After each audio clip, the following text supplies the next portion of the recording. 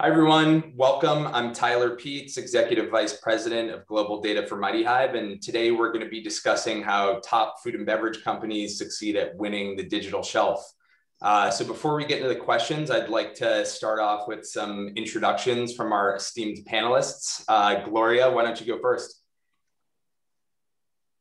Hi, everyone. I'm Gloria DeCoste from Nestlé USA. I'm the Director of Omnichannel Digital Marketing and the Digital Shelf. Wonderful. Thanks, Gloria. Ji? Hi, everyone. I'm Ji Chen. I'm the Global Head for E-commerce and Direct-to-Consumer at Mondelēz International. We are the maker of Oreo cookies. If you see the beautiful virtual gigantic Oreos behind me, so happy to be here. Thank you. Thanks, Ji. Michaela, why don't you go next? Hi, everyone. I'm Michaela Downs. I am the Director of Channel Commercialization for Digital for Coca-Cola Consolidated. And if you all don't know, Coca-Cola is a franchise system. So we're actually the largest bottler in North America. Wonderful. Stephen? Good morning. Glad to be here. My name is Stephen Coven. I am the Vice President of Omnichannel and E-commerce at Crossmark. Great. Well, thank you all for being here, and it's great to have such an amazing group. Just before we get into some of the more detailed questions, would love to hear from each of you just for a couple minutes to just lay the groundwork for our conversation and maybe just expound a little bit on how your company views e-commerce, how that's evolved over time, and where you see it going in the near future. So let's go in the same order. Why don't you start, Gloria? Yeah, well, first of all, thanks for having this at this time together. It's so opportune for us to really be thinking through this topic. If you would have asked us a year ago, or maybe a little over a year ago, we knew that the e-commerce side was growing, especially for a legacy company like ours. Nestlé USA is 150 years old, right? And we've learned how to be very, very successful through tried and proven ways that are primarily on the physical shelf. But fast forward to a year, and COVID has done so much to accelerate the importance of e-commerce. So within our organization, I would say that it was something that was important and growing, and then just accelerated in terms of importance across the organization. Great, thanks, Gloria. Yeah, it's really interesting. I think a lot of companies were, if not caught flat-footed, certainly had a bit of a transformation very quickly as a result of COVID. So I'm sure that's something we'll touch on later in the panel. Ji? Yeah, I think for Mondelēz, we the company, I actually joined during the time of COVID in July last year. So I've been almost 9 months in now. And but I would say Mondelēz, and like most other companies, also certainly my prior company that I worked with as well, Campbell Soup, get serious about e-com back in 2015 at the time, But at the time, during the years, they've been laid the groundwork and building the flywheel, execution. So fortunately, when the COVID hit, we're actually in a position of strength, So we're able to capitalize on the, let's say, the tailwind of e-com. So definitely ramped up investment quite significantly, and continue to drive the capability. So for now, in terms of some wins we have globally, Mondelēz, for e-com, we have an average about 6% of total business come from e-commerce. Apparently, with markets like US, penetration is much higher, close to 10%. In China, certainly 17%. Then some of the other markets we are pretty just get started, right? So the penetration is much lower over there. But global average, I think we are around about 6%, which is pretty substantial given the size of total business, But this is certainly a very high in terms of priority in the company's growth agenda as well. And as a matter of fact, our CEO during our quarterly earnings calls talk about e-com quite a bit as well. So I think the idea is how can we continue to drive as consumers continue to, or shoppers continue shifting to online space, let's make sure we are serving where they are, right? But in the meantime, also making sure, we do have pretty, I would say, purposeful as well, in terms of how we approach different retailers and also our D2C business, our EB2B business, so that's the agenda. And as consumer shift, we'll certainly continue to build our capabilities. Yeah. Thanks, Xi. Yeah, that's fantastic. It's remarkable to think that you have a market like China that is 17% e-commerce, and the US coming not far behind at 10%. And so I'm sure that the kind of disparity between different geographic markets plays a huge role, as does all of the different types of channels within the e-commerce umbrella that you mentioned. So thank you for sharing that. Michaela, so as the largest bottler for CCNA, I imagine you have a pretty interesting take on this. Why don't you tell us a little bit about how Coca-Cola Consolidated views the space? Yeah, no, thanks. And actually, it's the NAOU now. They've gone through a reorg, so you'll see that kind of changing your acronyms. I'm dating myself a little bit. It was CCNA when they were my client. So yeah. Yes, yeah. So I mean, as we've been talking about, Coca-Cola is a franchise system. So if you look at, I think there's, over 64 bottlers in North America itself. So there's different levels of engagement when it comes to e-commerce, and Consolidated itself really started to lean in back in 2016. So they hired a dedicated resource, which was a bit abnormal at the time. You had the, at the time, CCNA, building out their e-commerce team when really it was just Amazon. And then I came on in 2017, and, you start seeing these resources being added from a bottler side to focus on these customers. So it's really great to kind of see, and we, Consolidated, if you kind of know our reputation, we always kind of try to lead the way. So, so we started building out resources, building out teams. And then from there, I went from being on the trade team, pretty much calling on Amazon, and started understanding that, there's other customers coming, there's other, there's other strategies out there, there's other e-commerce formats. So we just, as a team, just started to, pinpoint all these different gaps and start addressing the gaps. We didn't really care about what team we sat on or what role that we had to do. We just kind of took the processes that our company had been doing for, over 100 years, I think almost 119 years at this point. And, it's different as consumers are shifting. Your supply chain has to shift, like all of these things have to change, and that's really hard to do. So kind of coming in with that fresh perspective and, really just asking the right questions, identifying processes, not trying to blow it up, but really get everyone to start shifting into that mindset. And similar to G, I came over into my current role mid-COVID as well. So it was really exciting because at the time we had kind of had that, account team mentality. And then we saw the shift in COVID, and, all of this volume is shifting to different channels.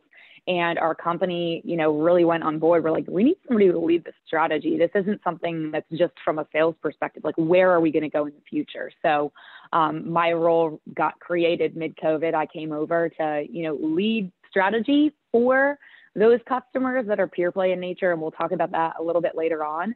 But then also start integrating. And, a big component of the role is really training and education to get people to start thinking about it, to start talking about it. Words like omnichannel and all of those words, I think they're kind of buzzwords in the industry, but not everyone's talking about it. So it's really great to kind of see us as a bottler rise up to the challenge. And I'm watching the mentality shift, and it's really, really great. Yeah, that's awesome. It's so interesting. I think in a lot of cases, we think about large brands like Coca-Cola as these kind of monolithic organizations, but sometimes we forget that there's lots of different pockets, and that sometimes the change happens a little bit closer to the ground, closer to the customer, closer to the consumer. So yeah, thank you for sharing that. Stephen, so you recently came over to Crossmark from Hormel. So would love to maybe have you spend a couple minutes just talking about how that's changed your perspective, maybe sitting client side and now advising organizations on how to accelerate their e-com strategy. So why don't you tell us a little bit about that? Absolutely. So Now about 9 weeks into my role at Crossmark, which is a sales and marketing agency.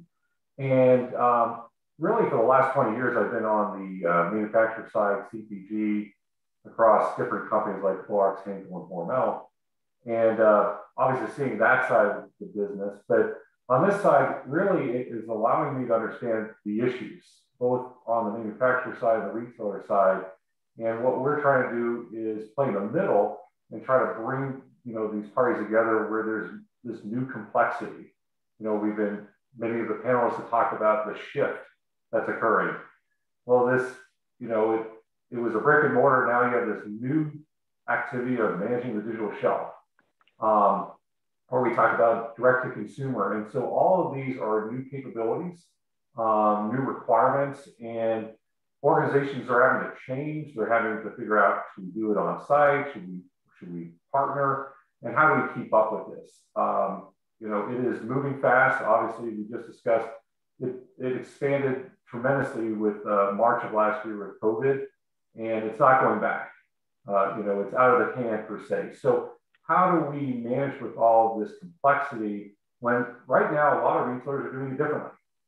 And we don't have full data. What's the most efficient way to use that next dollar? Is it content? Is it advertising? How should I do D2C? So it's a great time. And so to answer your question, Tyler, it's great to leverage those insights from those manufacturer side and try to bring a better solution from the agency side to help them. Yeah, fantastic.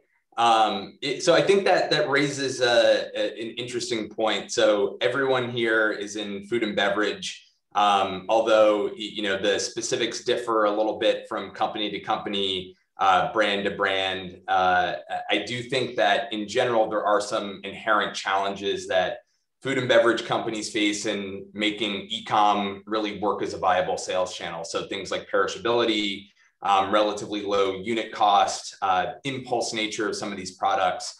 So Ji, as someone who's spent time, had a long career in food and beverage, but has also spent some time in e-commerce from the durable side, could you tell us a little bit about how sort of the specific nature of food and beverage dictates your strategy, challenges that you might have, opportunities that you might have, and how Mondelēz views and handles this?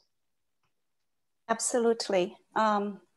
I think, it is. I actually started my e-commerce career like quite a while back in 2004 when I was appointed. This is a time I was Conair Corporation's a hairdryer Cuisinart, product. I was appointed to figure out how to sell hairdryer, online. Basically, that's kind of pretty visionary. Now you think back, in response, we launched a D2C site back in 2004, right, to sell Conair hairdryers then.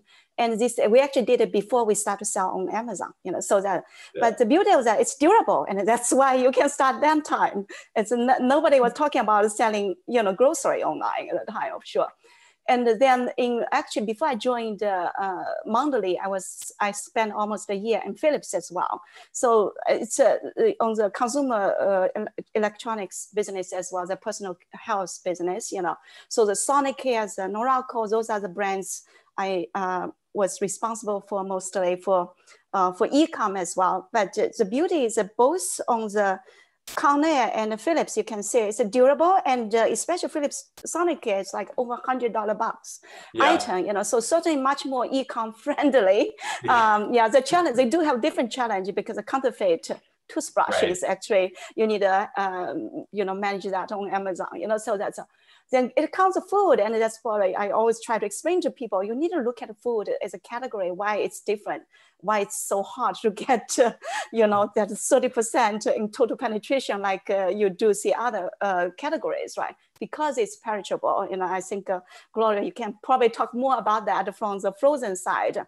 But even just for snacks, for us, for example, the summer shipment will be very challenging for our chocolate brands, right?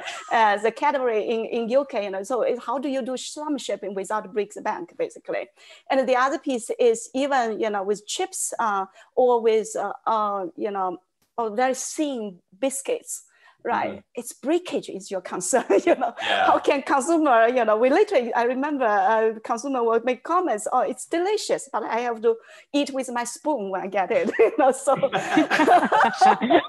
So that is the challenge you do see in the food and the beverage space, you know. So I think to address that, we learned a lot, both from my Campbell's role and current role at Mondelēz. I think it's very important to have the right price pack architecture, you know, so the product designed for e-com fit for purpose.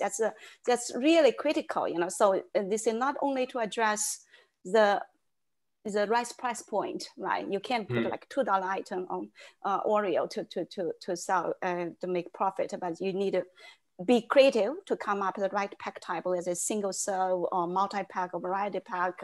You know, that is one. And the other thing is packaging, making sure it is sturdy when people get it. It's not all, you know, it was, you know, broken cookies, you know. So those are the challenges and those are addressed. But I think the other piece I probably want to also mention about is the impulse buy. Lots of our products, the gum candy, you know, Trident is our is the #1 brand in the gum category, right, for us, and it is also challenging to, especially during the time of COVID, the total category took a huge hit. You know, how do you create the impulse buy online? That's another thing. You know, how do you creatively work and partner with your retail partners? You know, or even last milers. We did actually quite a lot of test learn pilot programs last year with either Kroger in US or Rappi, the last mile delivery service company in Latam, right? To basically offer consumer the right time, you know, almost before checkout, you know, remind them, do you need to add this to your cart? Or, you know, making recommendations for complimentary you know, purchase. You know, so those are the tactics activations we have been doing. We'll continue to learn from that. So wow. It's, That's fantastic. Yeah, thank you for sharing that. It's interesting that you could kind of unwittingly end up sending someone effectively hot chocolate versus a Cadbury bar, or Ritz Dust versus Ritz crackers if you don't have your packaging right. But yeah, I mean, I think you raise a really interesting point, right? There's so much kind of flexibility that actually presents a lot of, you know, really substantial challenges in terms of PPA, in terms of your supply chain, and then also just how you recreate those moments that happen physically in a digital setting. It's really interesting. Thank you, Ji.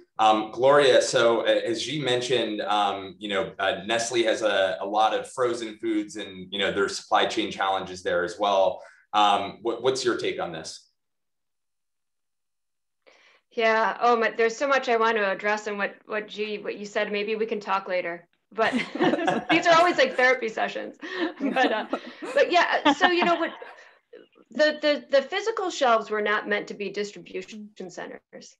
They were built for that, but they are today, right? When you think about it, a shopper is going and pulling something off of a Walmart shelf or a Kroger shelf, right? And so in many ways, we have to create these products that are simultaneously fulfilling both in-store demand and that online demand. And so I think what's really interesting is that when we have this opportunity to kind of build this new gold standard shelf, and to really think about that throughout our organization, right? Both online and in store. So Michaela, you mentioned earlier how, you know, the whole organization is starting to embrace this, and that's what we see at Nestlé. Like from all the way through the you know, I'd go all the way back to, what do we create? What's our assortment? We're competing in this space to be in just 10 positions that are shopped 80% of the time through just a category search, right? And so they're not always calling us out for a brand name. They might just be calling us out, like, you know, for us, we have a lot of frozen pizza. So people might not type in like DiGiorno. They might type in a frozen pizza. They will probably type in coffee creamer and not Coffee Mate.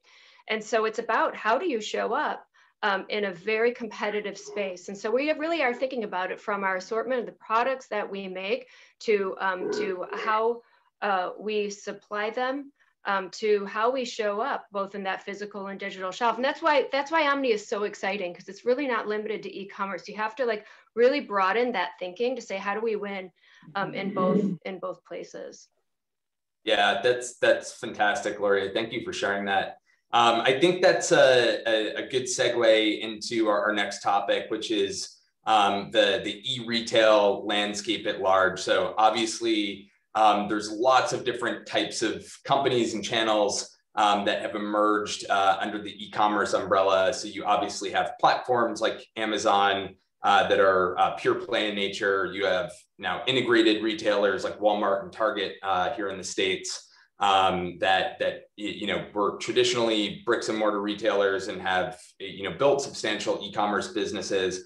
And then you have, intermediaries, whether it's grocery companies like Instacart or food delivery services like Uber Eats or DoorDash, as well as many other types of companies that are emerging. So, Michaela, why don't you talk to us a little bit about how you view the landscape and kind of what your strategies are for each of these different types of channels and how they may differ from one to the next?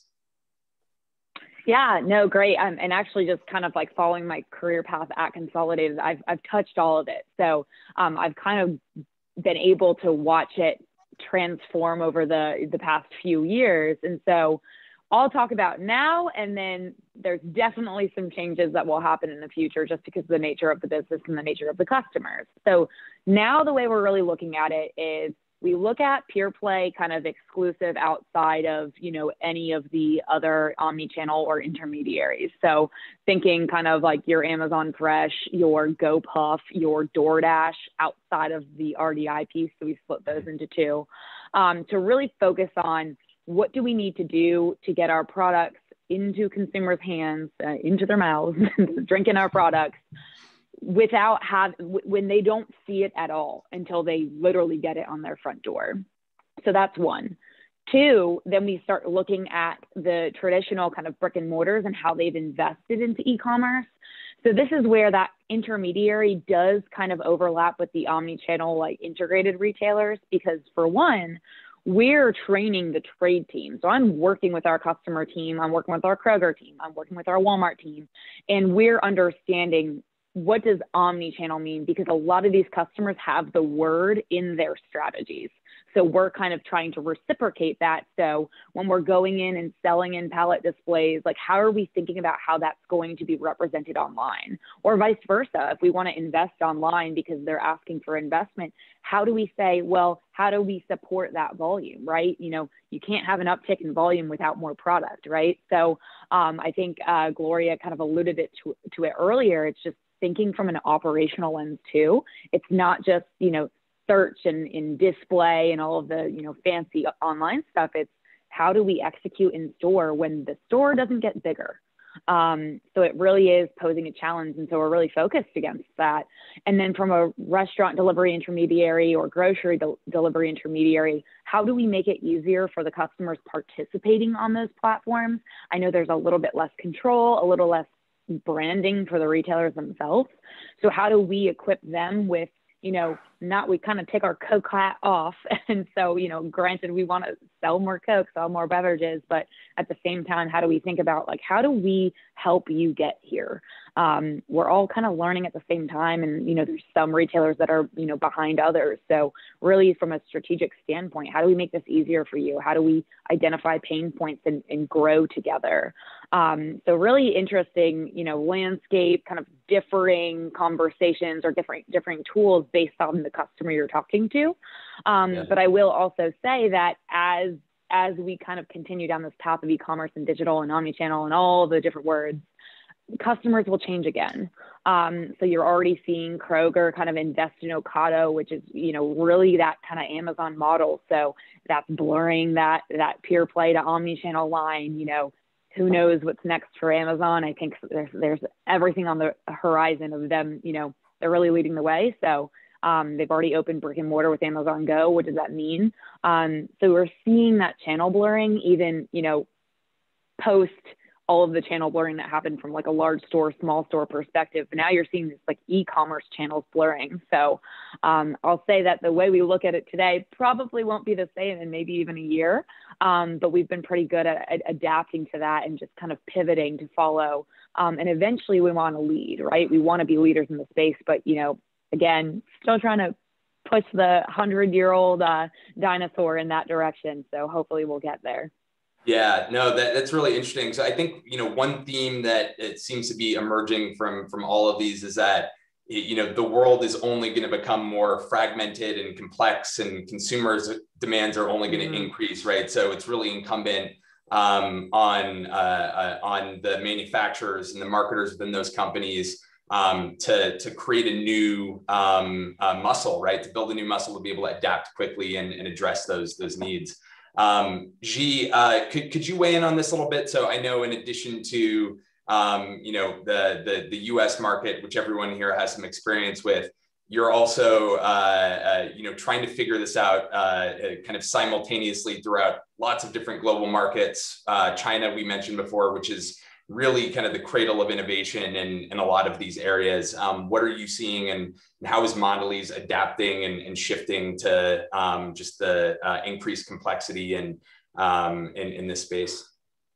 Yeah, great. Well, Michaela, you certainly, you know, everything you said, I 100% agree, and it's certainly very articulate and you know, said it very well. So I don't have a lot to add there, but what I can add is exactly China. You know, I think it's an interesting place, and a lot of time we do look at China in terms of what's the next innovation coming.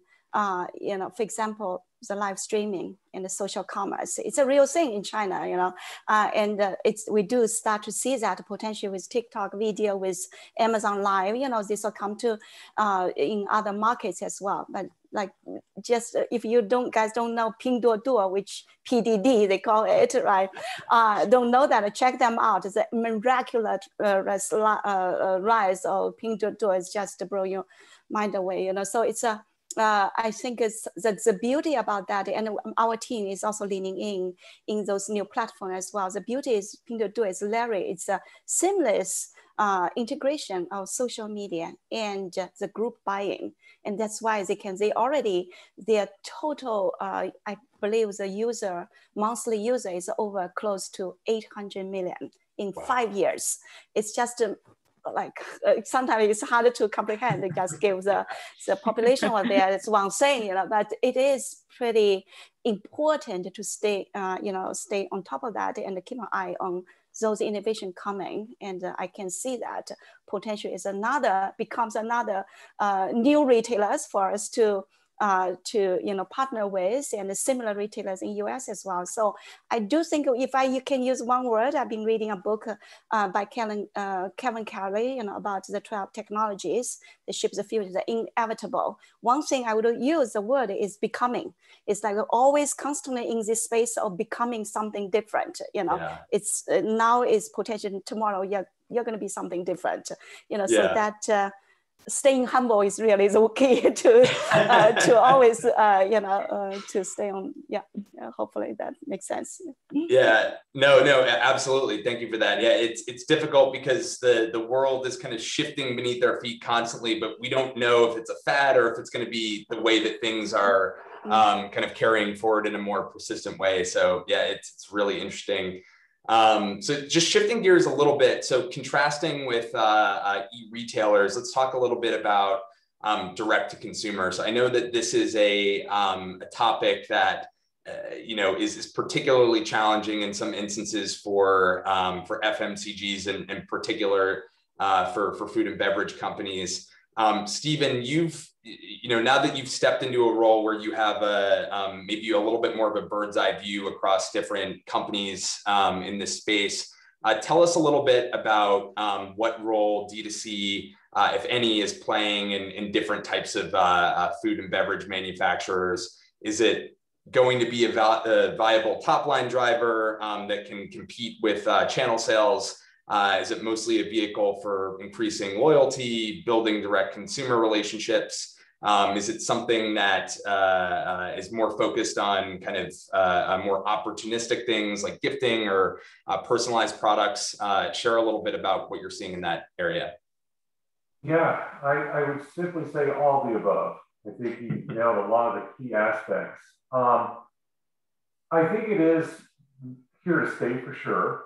As you mentioned, it is a more difficult play. Also, Gloria mentioned it with a refrigerated or frozen type product. The shipping costs are huge. But I think that with the changes of the ability to obviously stand up a site pretty quickly, efficiently, the ability to, this is whole new infrastructure that continues to become more in the sense of getting cold items or other items closer, having distribution points closer to the consumer. That's going to help lower costs and also speed delivery. So I think the infrastructure, consumers are more likely to do it. Obviously, COVID brought D2C into newer heights. So I think it's sort of all the above. And I think when a CPG is looking at it, the things that I would start with is, what is your goal? What is your strategy? And I think there's that opportunity for some growth, but it's not one that works for everyone. Yeah. So if it's not growth or even profitable growth, is it learning about your consumer so that those insights, testing things? So learning about the consumer can be just how they interact with your sites, which products do they like that are new? Are these new items that we should try to move full chain distribution, or sorry, let me rephrase it, a higher ACV in the sense go to brick and mortar. It also is a place to capture things that are changing in the space of this digital shelf. Two of them would be ratings and reviews. So that's becoming a key part of the algorithm. And a way to do that is through direct to consumer. They're buying your product and you can ask for a review, and that might be a value add in your model. The other aspect is, where is first party and third party data going to land in the future? We have lots of regulations. We have changes in how Apple's doing things and Google Chrome. How is that all going to come together? And is third party data going to be available? So do we lean in as CPGs and start building more first party information? So those are the strategic things. Is this growth? Is this insight? Is this helping with marketing with first party data? But then you have to look through the lens of your portfolio. So if you're refrigerating frozen, the infrastructure is not necessarily there, and you're not going to pay a premium. Can you make personalization or customization that doesn't compete with your current channels? Is that possible to do through D2C with your supply chain? And then, do you have a product that bodes well to D2C? One thing we have talked about is acquisition costs. Now you are the retailer, so you have to go get them per se into your door. And so are you able to do that effectively? And is that acquisition cost going to pay out over a repeat? So those are the things that are happening. And then, as we talked about, I'll steal from G, is that we're becoming different in a sense. How is advertising going to change? How is infrastructure where the drop ship or the closer 1 hour delivery and expectations on consumers, how is that all going to come together? So I would say it's a place to start, but it will never necessarily be bigger than going through traditional channels. Right. Yeah. And so you mentioned an interesting point around, outside of this being purely kind of seen as another channel, there are some strategic components to it, particularly in collecting the ever elusive, especially for CPGs, first party data, right? What you can actually garner from a direct relationship with the consumer, which certainly can come from D2C, can come from other types of relationships as well. I guess just one quick follow-up question for you. Are you seeing an appetite in organizations to actually think of D2C as a strategic loss leader? Are there companies that are kind of stepping out of sort of the contribution focus and saying, well, it may not contribute to the bottom line, but ultimately it's going to pay dividends elsewhere? Are there companies that you see embracing that mentality? I've seen many. And where it's getting approved at an executive level is not just as the P&L aspect. It's the insights. It's the pre-testing of innovation. Instead of paying slotting or national this of cost of just getting it out, maybe having to buy a whole new plant to do it, you can do it in a more controlled, lower cost, lower risk situation. So those that are seeing the different aspects versus just pure growth and profit, that are seeing the first party data, seeing the ratings, reviews generation, that holistic approach is really creating a better business case, and those that are seeing that are leaning into it more. Great. That's really interesting. So Gloria, let's talk a little bit about sort of building organizational buy-in and will. So when you look at sort of how your organization has evolved and really what it takes to put executives at ease with really pretty big shifts that require investment when the world is changing so quickly, how do you approach that, and how have you been able to successfully navigate a company that has a long legacy of success in a totally different paradigm to now navigating a completely new one? Yeah. Oh, it's such a good question. I think you cannot do this unless you've got both top down and bottom up kind of support. And we've been lucky in that sense. Our executive teams have been fantastic in saying, hey, we've only gotten ahead in our world. We're #1 food seller in the world because we stay ahead of trends, right? And so how do we think about that in this world? And so if you don't have that executive level, it's so hard to push it from the bottom up, but we have that bottom up support. I think that one of the biggest things to do is to really think about the future. What does winning look like in the future? And then what do our career paths look like in the future, right? So even you mentioned supply chain earlier. We say, well, 10 years from now, can you be successful in supply chain or finance or marketing without knowing this world? And the answer is probably not, right? So as we think about how is the company successful, and then how are our people successful? And then from there, how do we build the knowledge that needs to either transfer, or really it's about building like the confidence, right?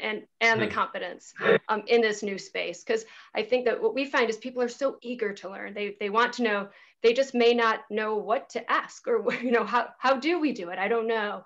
And so, I think that it's so important for us to think about that. What does that future winning look like, both as people and a company? And then from there, then we can build out the education, Michaela, that you mentioned earlier, which I'm sure all of us do a lot of. Yeah. Great. Yeah. And G, maybe you could weigh in a little bit. Are there any specific things that have presented particular challenges for you, changes that you've worked hard to shift within the organization, whether more tactical stuff or kind of broader ways of working changes? Is there anything that comes to mind for you as far as how to like particular challenges that you've had and how you've navigated them? I think for a company like ours, I do think everybody kind of recognize the importance, the strategic importance of e-com, right? And also in the world of D2C as well, it's mission critical for us actually.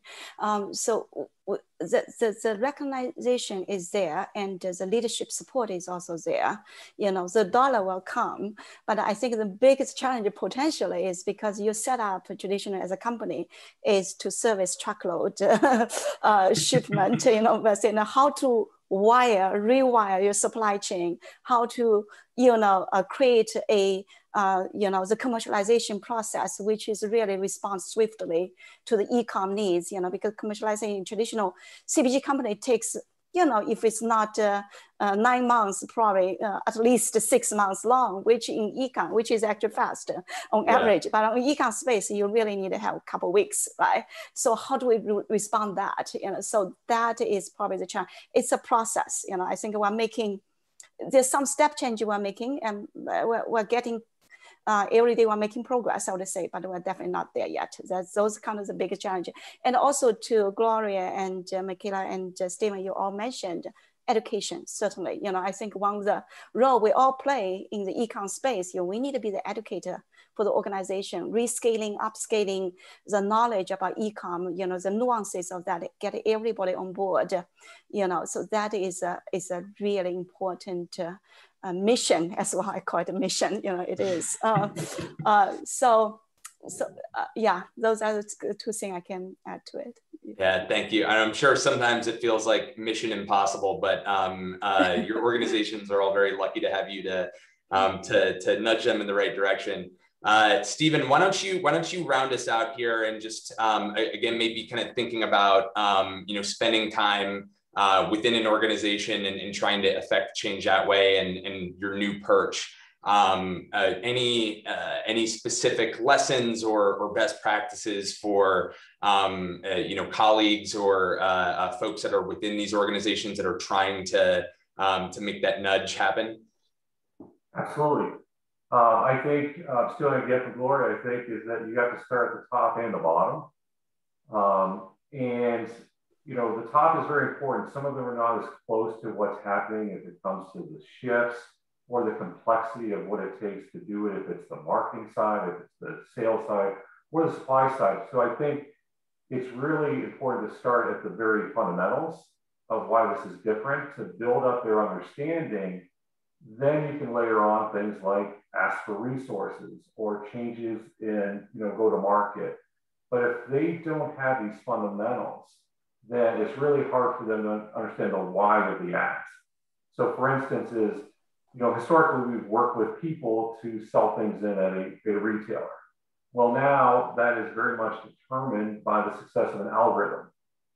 And so you need different skills. You need to upskill or hire new people to do that.